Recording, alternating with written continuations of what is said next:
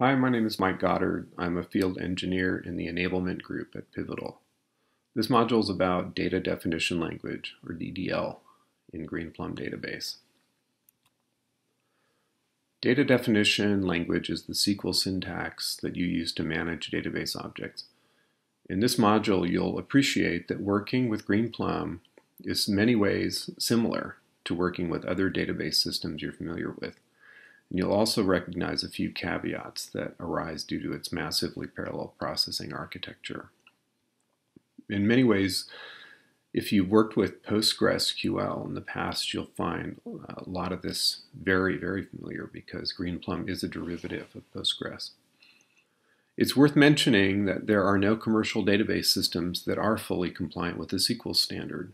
Greenplum database is almost fully compliant with the SQL 1992 standard, with most of the features from SQL 1999. Also, several features from SQL 2003 have been implemented, most notably the SQL OLAP features.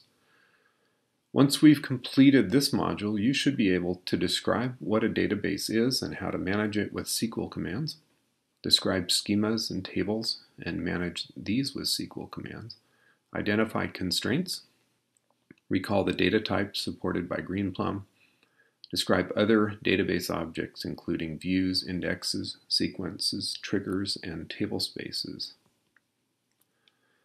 But first, as a warm-up, we'll exercise several of these DDL functions that we're going to go over in this module.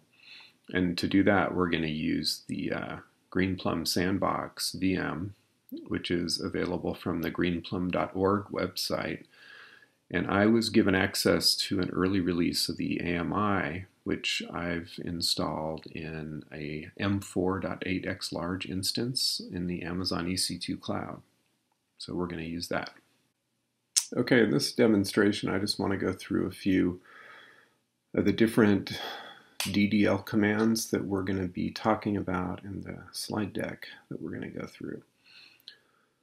So the first one is I want to create a table that has two columns where the table is distributed by both of the columns. They're both integer types. So I'll just run through this command. I'll log into the demo database using my PSQL client. So the command is just create table, dist AB, I just named it that. It has a column A and a column B. The types are int for both of them. And then here's that distributed by clause. So now what I want to do is populate that table with some data. And I'm going to insert some repeating values here. I have a row for where A is 1 and B is 1. And then here where A is 1 and B is 2. A is 2 and B is 1. And they're both equal to 2. So now what I want to do is take a look at the result of this query. So what this query does is it selects the values from A and B, and it also selects a column which is kind of a pseudo column that you get with every table called GP segment ID. And this gives the segment identifier for where that row lives in the cluster. We only have two segments here. It's a very small VM. But what you'll notice is in the first row where A is equal to 1, it's going to be housed on segment ID 1 and also on segment ID 0. And then there's a value where B is 1 on segment ID 1 and another one on segment ID 0. So what this is going to help us understand later on is when we talk about things like unique constraints, that there's only in a distributed system like this, it's impossible to really enforce unique constraints on more than one column. So that's why I wanted to introduce this concept here. So you can create arrays as well. So let me just drop this table if it exists. And I'm going to create a table called ARR of float, so array of float 8. And the purpose of this is just to show you that in addition to the ID and timestamp columns here, so I've got a timestamp type here now, I have this engine params column, which is declared to be of type array of float 8. So it's going to be a 5-element array, each of which is a float 8. And again, that was distributed by ID. So another object we're going to talk about is a view. And what I'm going to do here is I'm going to create a view on that AB table. So I'm creating this view VAB as select AB from the dist AB table we created earlier. And I'm going to add an order by clause, order by column A in descending order.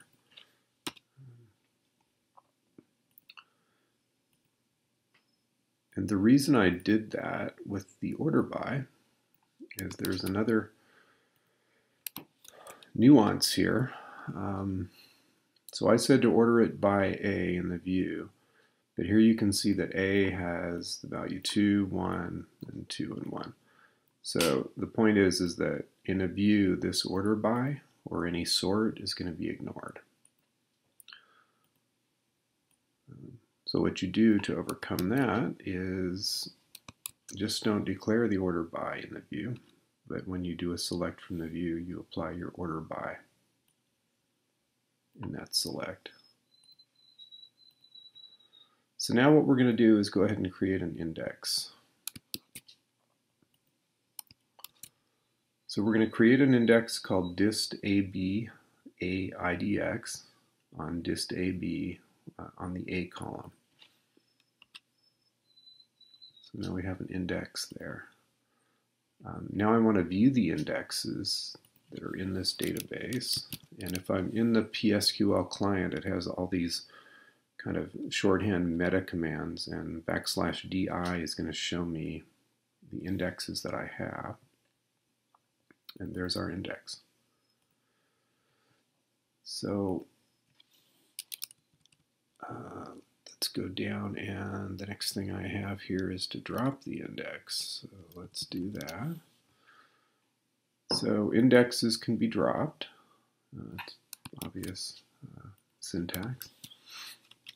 Most of these syntactical features are probably very familiar if you have a background in databases. And this one here will be too. So this is going to create a sequence called mySEQ. Oh, okay, I already have one.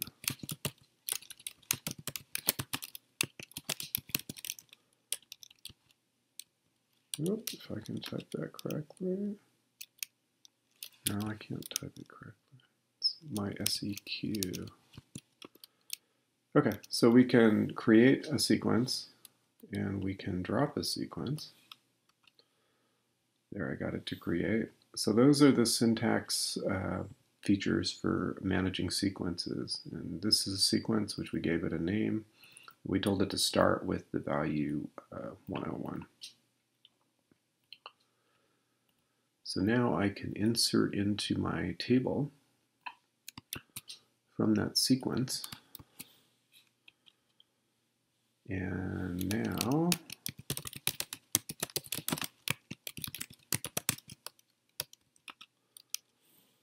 I've got another row which has 2 consecutive values that were taken from that sequence. I can also view the sequence with the \ds, and then I can get some more information. So that shows me all the sequences that are in the database that I'm logged into, which is called demo, which that will show me. Then I can do a select star from the sequence. And that gives me stuff like last value and the maximum value. These are big ints, so they can be fairly large. There's another value here, the cached value. By default, it's 1. You may want to alter that in a bigger, in a Greenplum MPP environment. It can make sense for performance to have a larger cache value. So I just altered my sequence and told it to cache 100 values. As in Postgres, a Greenplum database instance can have one or more user-created databases. These databases reside on a single system but do not share any data. Clients can connect to and have access to one database at a time. 3 databases are created by default when you initialize your Greenplum array. Template 1, which is the default template which will be used to create other databases. Don't create any objects in this database unless you want those to also be created in other databases that you make. Any database can be used as a template. They just provide a way to clone database objects, and you can specify which one to use if you don't want to use template 1. Template 0 is the blank template that's actually used to create template 1. This one shouldn't be modified or dropped. There's a Postgres database. It's internally used by the system and also shouldn't be modified or dropped. Postgres and Greenplum databases do share many commands, like I mentioned. Here they use the same syntax to create, drop, or alter a database. In the right-hand column here, you see the command line equivalents, which operate outside the database, but yield the same results as create database and drop database. Schemas. Schemas allow you to logically organize a database for users or functional areas. For example, data from third-party applications could be stored in a separate schema to prevent collisions with the names of database objects in other places. They don't represent users, as is the case in some database systems. They contain named objects like tables, views, indexes, data types, functions, and operators. They provide a namespace, so they allow you to have more than one object, such as a table, with the same name in the database without a conflict, as long as they're in different schemas. For the database to know which schema it should look for when trying to find an object, you can use the qualified name. If you don't want to use the qualified name, you can set the search path parameter. This tells the database in which order to search the available schemas for objects. The schema listed first in your search path becomes your default schema, which is where new objects will be created unless you specify otherwise. Each newly created database has a default schema named public. By default, all roles have create and usage privileges on the public schema. For schemas you create, you need to use grant to provide the appropriate privileges to roles other than the owner. In addition to public, the other schemas that you'll see are a PG catalog, which contains the system catalog tables, built-in data types, functions, and operators.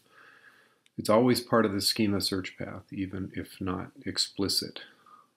Information schema consists of standardized set of views that contain information about the objects within the database.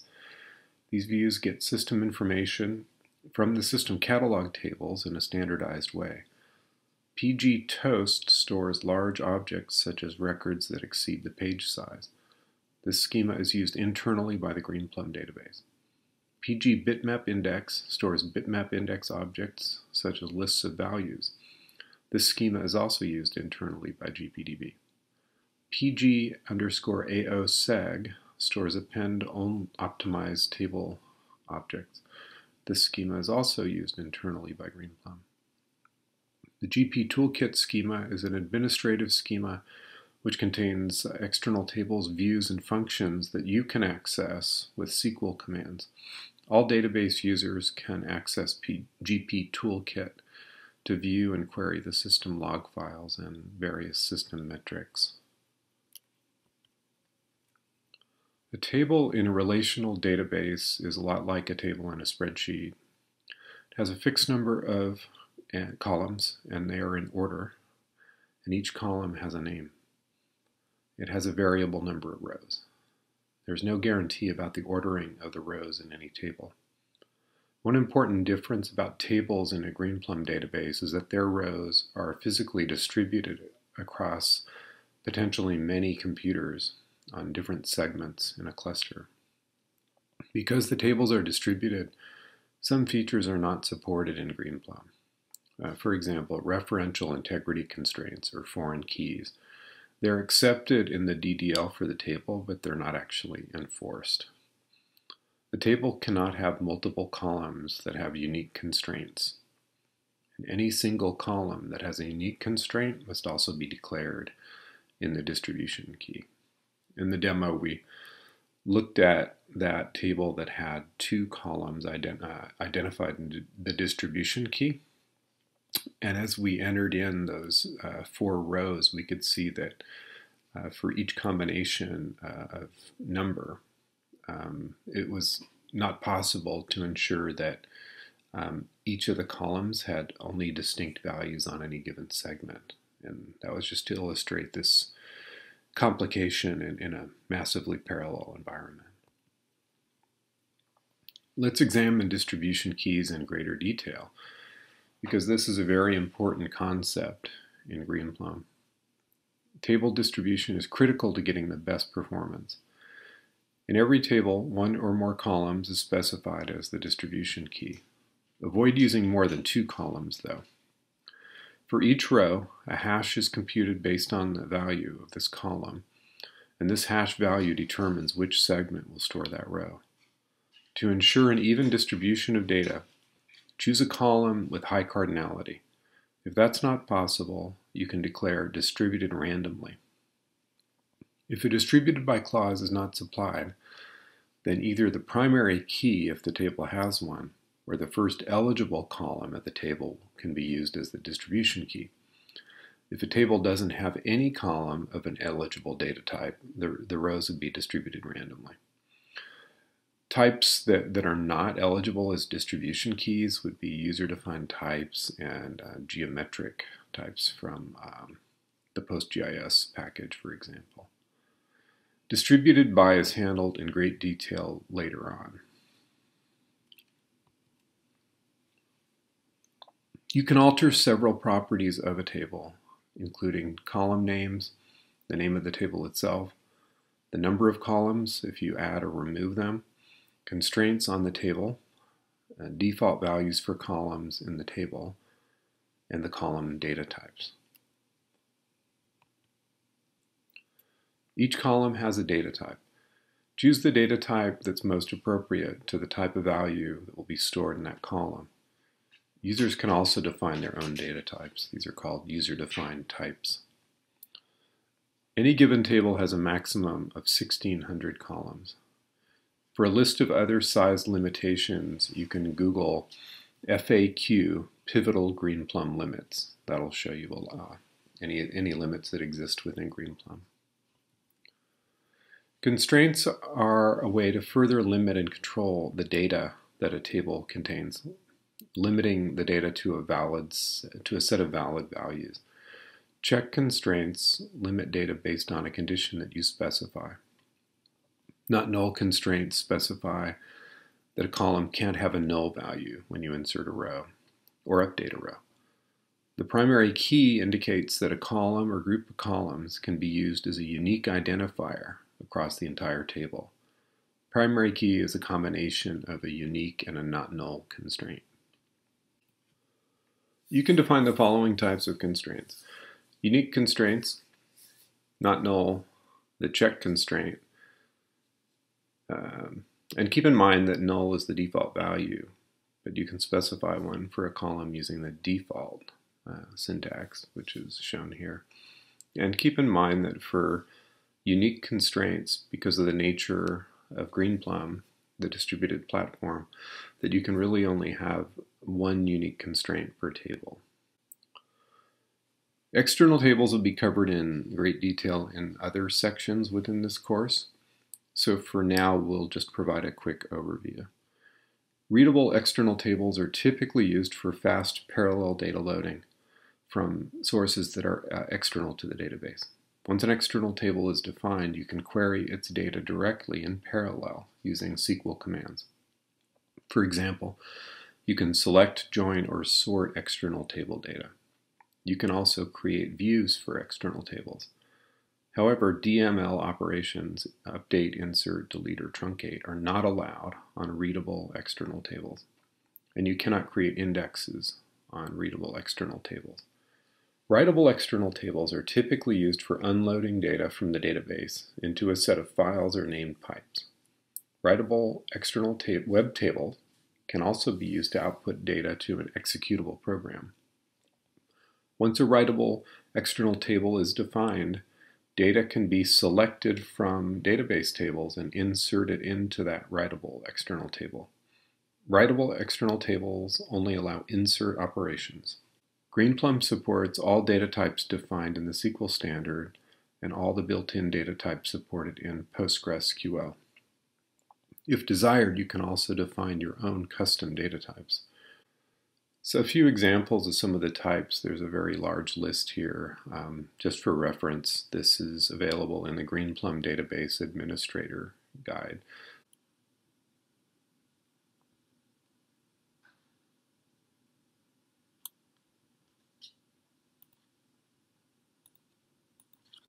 Greenplum also supports typecasting.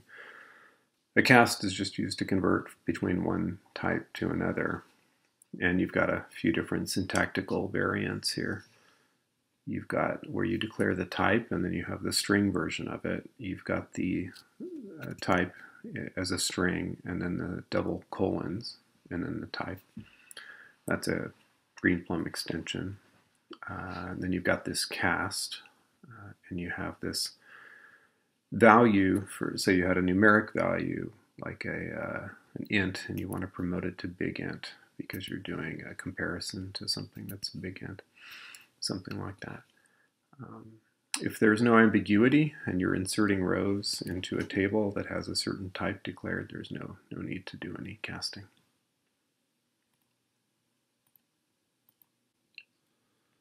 So now let's look at some other database object types: views, indexes, sequences, triggers, and table spaces. Views are a way to save frequently used or complex queries and then access them later using a select statement as if they were a table. A view is not physically materialized on disk, though. The query is run whenever the view is accessed. And we looked at in the demo the order by and sort operations were ignored in the view that we created.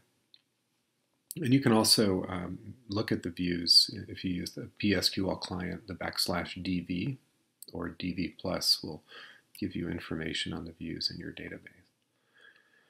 So here's an example of a view that was used to encapsulate some fairly complex transformations, which are applied as data is loaded from an external table containing some automobile telemetry data. So you've got case statements, and you're casting things as float.